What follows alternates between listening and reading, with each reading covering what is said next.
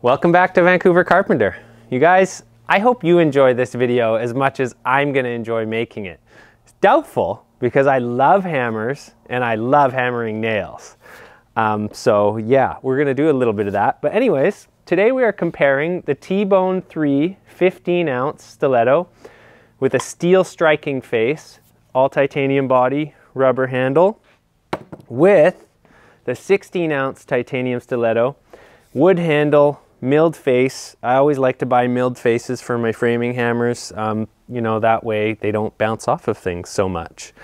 And you can see that I blunted it a bit.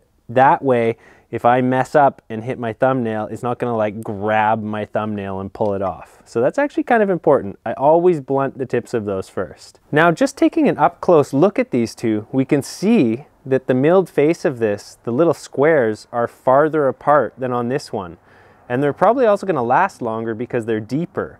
So this one on the titanium face is not very deep, and this is the steel face. The other thing I notice is that this one, when I compare them just like this, the Tibone has about a couple of mils wider striking face. However, the chamfer, there's such a big chamfer on this one that the actual striking face is about the same size. Now, I've never owned this hammer, the Tibone. I mean, I have, like I bought it. This one's mine. I bought this one too. I probably spent more money on buying these hammers than I'll make on this video, but that's besides the point. The point is, I have owned one of these. For a long time, I had a 16-ounce titanium stiletto. And one of the things I know about this hammer is that these mush out fast. So that's one of the really disappointing things. Like if you're using it on a nail bar a lot or hitting a crowbar, these mush out really fast. And what tends to happen is, let's say you have to denail a bunch of plywood. So you're hitting those 2 1/4 nails out of the plywood, and because it's gotten all flat, it tends to glance off of them all the time.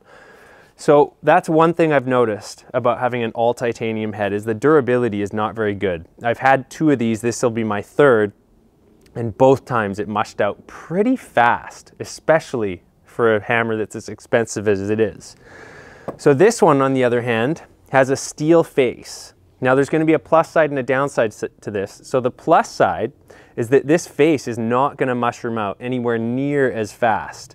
The downside is that it's got a little Allen key here. So it can get loose, and you're going to have to maybe keep an Allen key in your belt so that you can tighten it sometimes. Make sure that this stays in alignment, but that could be a little bit of a headache. The plus side to this is that you can change this out as soon as this one does get totally mashed out and mushroomed. And you can also switch it out to a smooth face if you wanted to. Now, personally, I probably wouldn't ever do that because I think you're just asking for problems interchanging faces all the time. Like, it's gonna get loose more likely. Like, if it isn't getting loose, I'm not gonna mess around with it. Okay, now the claws on both of these they're very similar. When I look at those, you know, just a typical, beautiful stiletto claw. So I've noticed that stilettos have one of my favorite claws on almost all hammers. The only hammer that I like that has a claw better than this, in my opinion, is the Vaughan California Framer. Vaughan hammers have just the best claws, in my opinion. They're so sharp. So like when you're needing to pull a nail out, the Vaughans are even sharper than the stilettos, and they'll just grab it so well. But the stilettos, I would say, are my second favorite in that department. All right, now moving on from the claw, the Tibone has this really obvious nail puller right here. So that's pretty cool. I've never even actually tried that. So let's get a nail in and give that a try.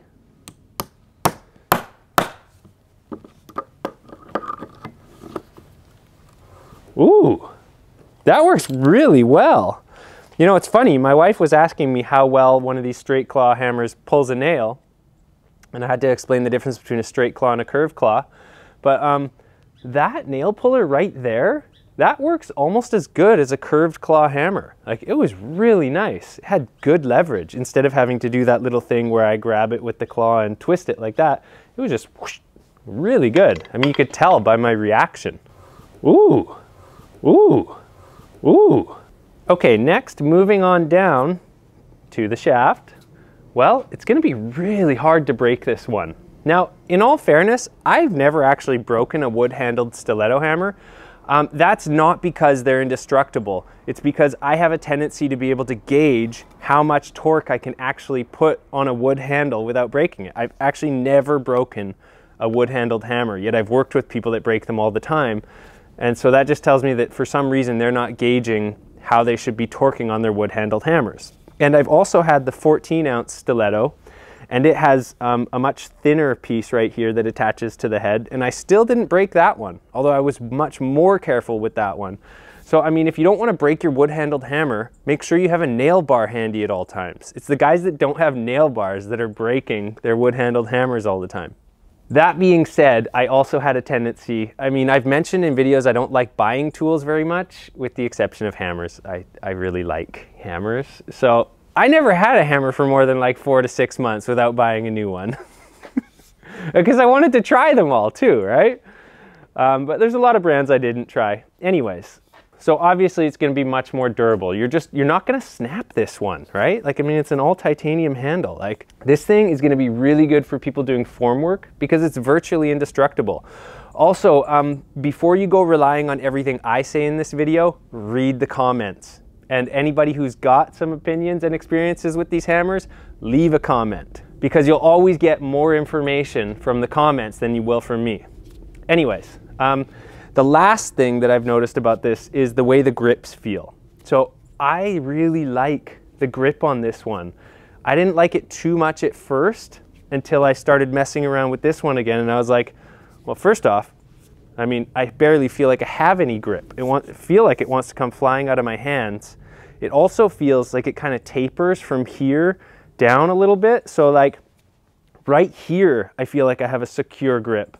But if I choke up on the handle, I feel like, you know, the glory zone where you want to be holding this thing for hammering, it just doesn't feel like it's going to stay in my hand unless I either put gloves on or put tape on. It's a cold, dry day. My hands are really dry. I feel like it wants to fly out of my hands. So this one definitely has the benefit of being really nice in my hand right there. Okay, so moving on, how do they feel in my hands? The one thing I don't like about this is this little thumb thing that they put on here. I don't know who holds their hammer like this and who hits things with their thumb like that. That doesn't seem like a good idea. If you do, again, leave a comment and telling me how much you hate me, because I don't. But no, the point is I don't feel like I need that. I actually wish it wasn't there because I don't like the way it feels when I'm choked up on it right there. It makes me feel like I want to have my hand way down here. Okay, my wife just interrupted me. I think I should explain the weird little silence there. She asked, why do we choke up on hammers? Sometimes you don't want the full swing. So the further down your hand is on a hammer, the harder you can swing it, but the less control you have. So, I mean, you're not really going to want to start nails, you know, like choked all the way down. Like, it just feels a bit sketchy, right? You're going to want to be up a little bit. Anyways, if you need more finesse, you choke up on the handle. If you need more power, you go down. But let's get into that a little bit more. I can't remember what I was going to say because I was interrupted. She loves to ask questions. Okay, I was talking about how it feels in my hand. So this one feels like really well balanced and like it's not going to fly out of my hands. This one, the balance for some reason feels off. So where you want to have your hand when hammering with this thing, it feels top heavy. And that also adds to the feeling of it wanting to fly out of my hands. So if you had a different handle, maybe if you're using the straight handle instead of the axe handle, it might feel a little different. But this handle specifically just feels like, it feels like my hand wants to slip down onto it all the time. So I'm not crazy about that. Like, I want my hand to feel secure anywhere I choose to put it on the handle. Now let's get to the weight and balance of this one. So this one actually feels lighter. Like when I'm just going like this, the top of the hammer feels lighter and I can feel more weight down here. So this actually feels more balanced to me. I actually like it better. And when I'm driving nails, it feels pretty good like this. So speaking of driving nails, we've been talking a lot about how these feel. It's time to start driving some nails. So first, I need somewhere just to put some nails, because I got this big bag of nails right here. I got these crusty old sawhorses that were here when I moved in, and I want to get myself somewhere to put these nails. Okay, let's start with the Tibone.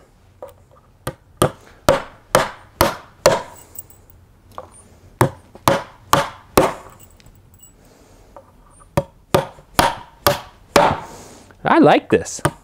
Whoop. It's windy. Blowing the hammer all over the place. Okay, now I at least have somewhere to put this. Okay, so we need to get this thing up to an ergonomic hammering height. That's too low, you know what I mean? I need it up closer to about here. So let's drive some nails and get that happening. Also, it's pretty wobbly. Let's do something about that. This should help with the wobble. Okay, one feature that's pretty cool, both of these hammers have it, is the magnet. You gotta love the magnet on these things, especially when you really have to reach for something. Very nice. I'm gonna just keep using that, that's fun.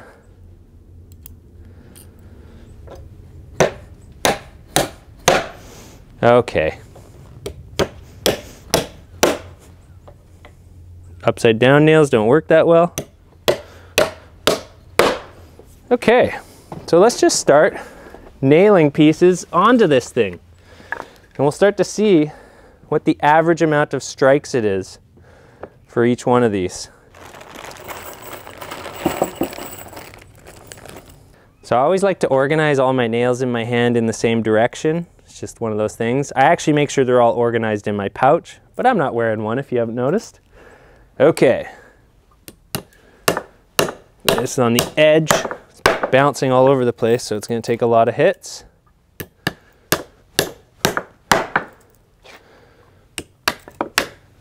But once we start getting there,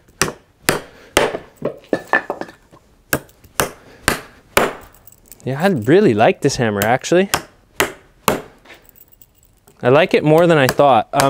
I had a bias coming into this, and I'll tell you guys what my bias was after we finish the video.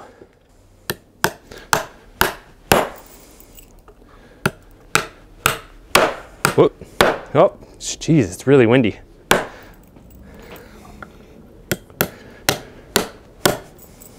It's because I'm trying to show off. Once you start trying to show off, yeah, you start missing. Okay, let's try this guy. Now we're getting closer to a nice comfy height, and now we're also going to be going into 2 more solid layers. This one, you know, I mean, that's mush. That's not hard to nail into.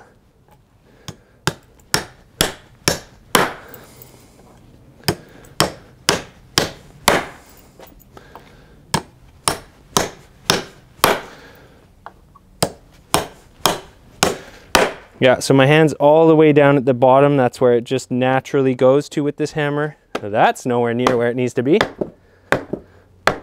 Oh, need a little toenail. Come over this side. Need a little toenail to bring this one over.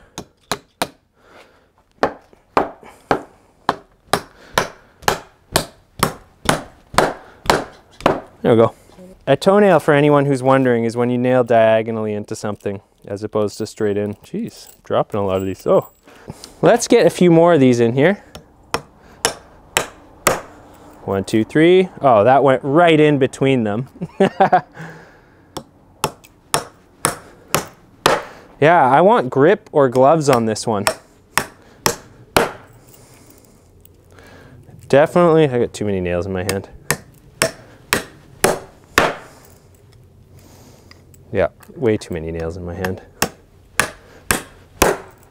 1, 2, 3. 1, 2, 3. Let's go back to this one, because I was actually really liking this one.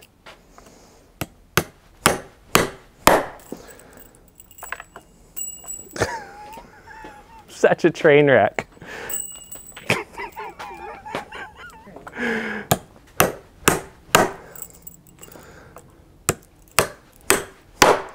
There's nothing there. Yeah, I really like this one actually. So the one thing that is really obvious, and the reason that I never liked this hammer when I tried other people's, is there is more vibration. Honestly, like I can definitely feel the vibration coming through. Whoop.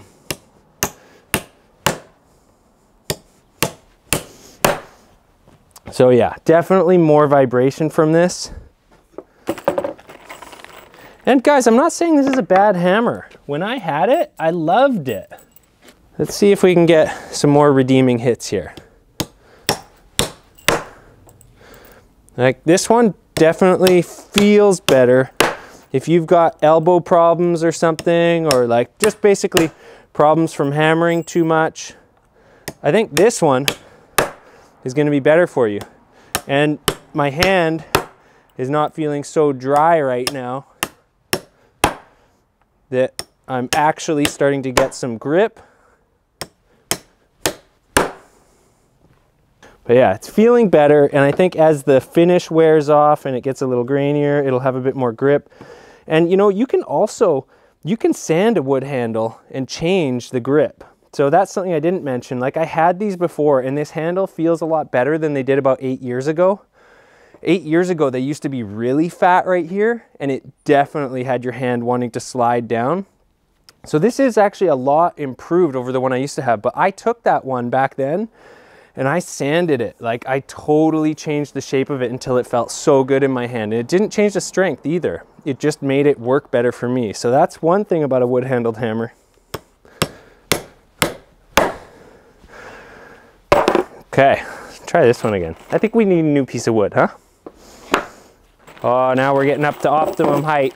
These are just 3-inch nails, 3-inch bright common, nothing fancy about them. No idea what penny they are, that's silly talk. Just 3-inch common nails. Okay, let's line this up right from the start so I don't have to do that toenailing again.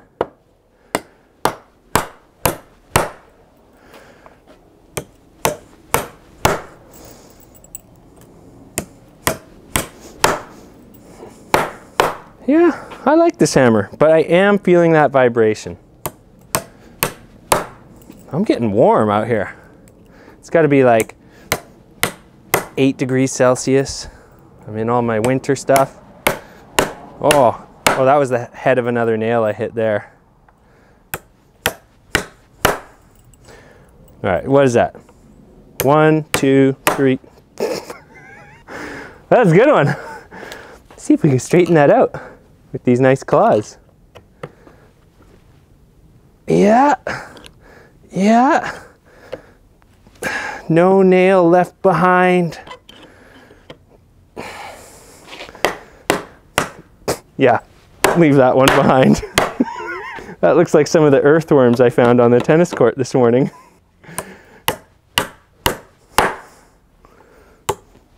Oh.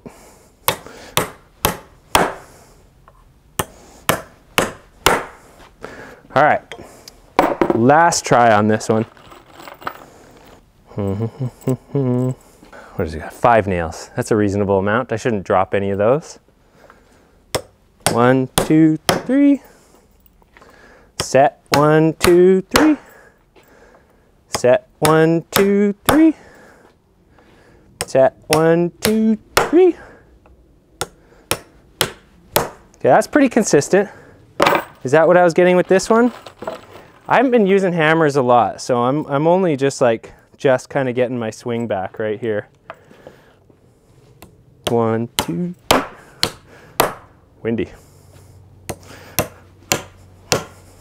My dad told me that one. 1, 2. Yeah, I mean, I'm getting the same amount of drives every time. So it's pretty equal in that regard. Definitely feel the same, but I like the balance of this better. The only thing I don't like about this one as much is that little bit of vibration. Again, okay, I had a bias when I was coming into this. I thought for sure I was gonna like this one better because it's what I liked better in the past. Having tried this one for a little bit, I actually like this one a lot more, and knowing that this one mushrooms out and knowing that this one is not going to mushroom out because it's a fully steel head and is replaceable, in all honesty, this one wins. It's a lot more expensive, like pretty much double, but you're never gonna break the handle. You can replace the head. It's not gonna mushroom out. It has better grip. And overall, I just kind of like the feel of it a bit more. Yeah, so I would buy this one, but let's get back to some of the pros of this one. So the pros to this one, less vibration.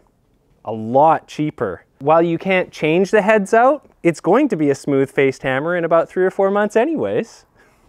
And last but not least, especially for somebody with some dainty piano hands like me, you can sand this handle smaller if it feels a little bit too big for you, or if it doesn't have the proportions in the right spot. So yeah, I like this one better.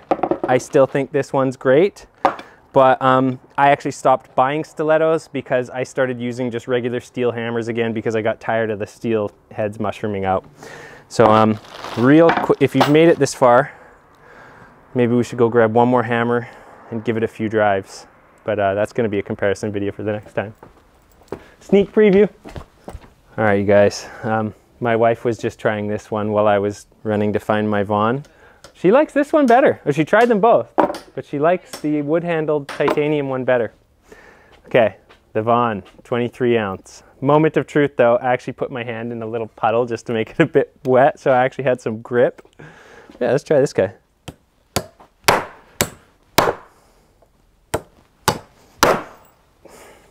I have more control with those other ones, although I'm calibrated to them right now.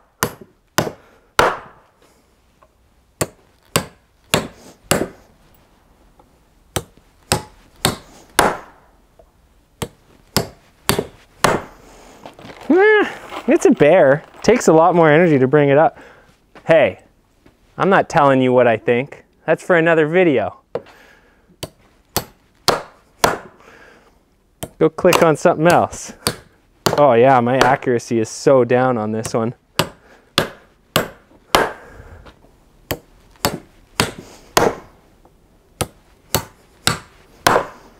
Still 4, isn't it? Or set 1, 2, 3.